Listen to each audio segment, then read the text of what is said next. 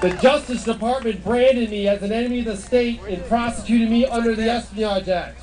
Their intention was to bankrupt, silence, and imprison me because I threatened the surveillance state. Being a whistleblower can alienate you from your colleagues and friends. Being an Espionage Act defendant can alienate you from your natural allies in the civil rights and civil liberties communities.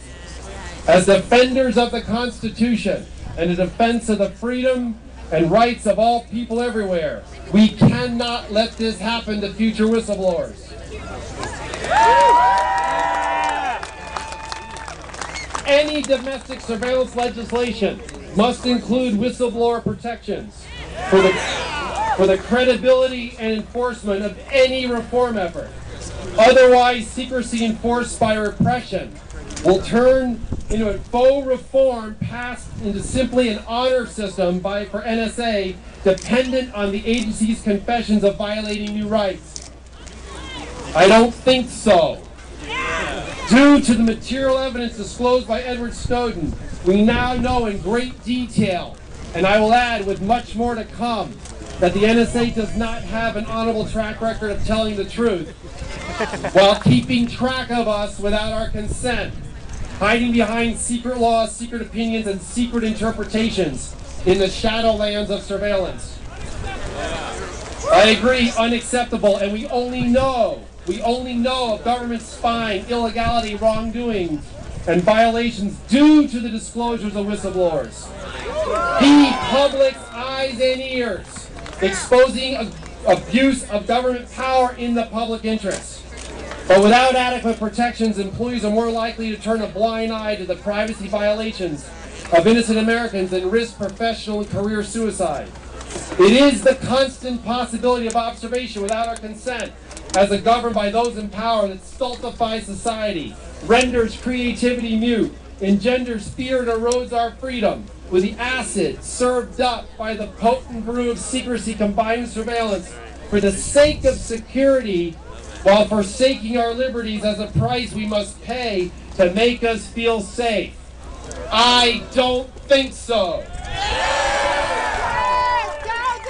I was fortunate that I did not end up in actual prison, having lived the virtual version for a number of years, for coming out of the system and speaking truth to and of power. Clearly a dangerous act of civil disobedience and individuality for sure in these times, and now defined as a criminal act by the national security state, aided and abetted by journalists and reporters, expressing one's fundamental and inalienable right to individual sovereignty in the face of a government bent on destroying it. The last thing a free and open society needs is a digital fence around us, creating a virtual turnkey tyranny, with the barbed wire of surveillance not only keeping track of our comings and goings, but now increasingly wanting to know what we think and feel, the very essence of who we are and share as human beings. I fundamentally reject this dystopian premise. And the siren call of security. If we just give up our essential liberties, given what happened to me and other whistleblowers like Edward Snowden. And so, it is time to roll back the surveillance state. It is time to restore the Fourth Amendment. It is time to repeal the Patriot Act. It is time to repeal the FISA Amendments Act. It is time that the United States government stops watching us. It is high time for us as the people to save the government from itself in order to form a more perfect union here and everywhere. We need to let freedom ring anew throughout the land, because nothing less than our own future is at stake. Never, never forsaking life, liberty, and the pursuit of happiness. It is now my extraordinary honor and privilege to invite up to the stage Jesselyn Radack, the National Security and Human Rights Director for the Government Accountability Project. I think she might just have a few words to share. Jesselyn.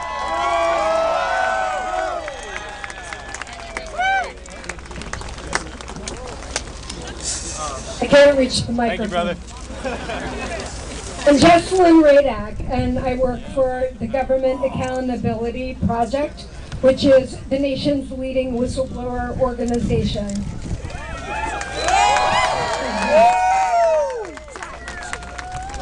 I see our president out there, Louis Clark. I never thought representing whistleblowers would be representing truth tellers charged under the Espionage Act. I could never have believed that, but I have a message from someone. I see a lot of signs out there thanking Edward Snowden, and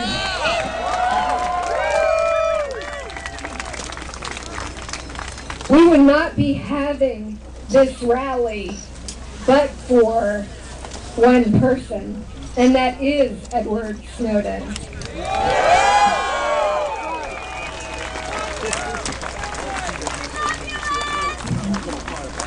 He asked me to deliver this message to you, and I'm honored to do so. In the last 4 months, we've learned a lot about our government. We've learned that the U.S. intelligence community secretly built a system of pervasive surveillance. Today, no telephone call in America goes through without a record from the NSA. Today, no internet transaction enters or leaves America without passing through the NSA's hands.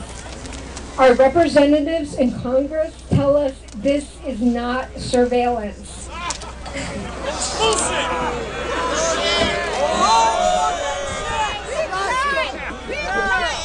Put them on trial as war criminals! They're wrong. We've also learned this isn't about red or blue or party lines. And it is definitely not about terrorism. The terrorists are in the building right there! Yeah. We the people. It's about power, control, and trust in government. About whether you have a voice in our democracy or decisions are made for you rather than with you. Bullshit! Bullshit! We are here to remind our government officials that they are public servants, not private investigators.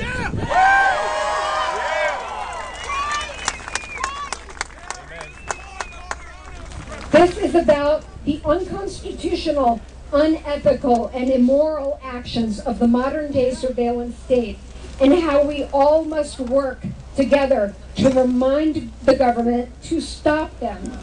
It's about our right to know, our right to associate freely, and to live in a free and open democratic society.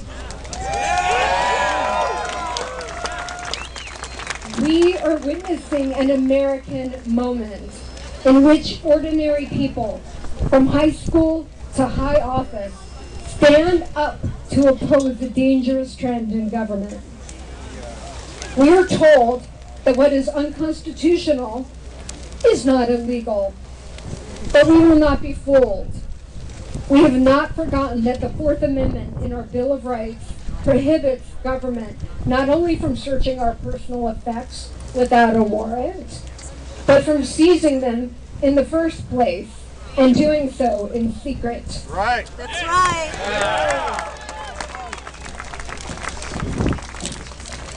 Holding to this principle, we declare that mass surveillance has no place in this country.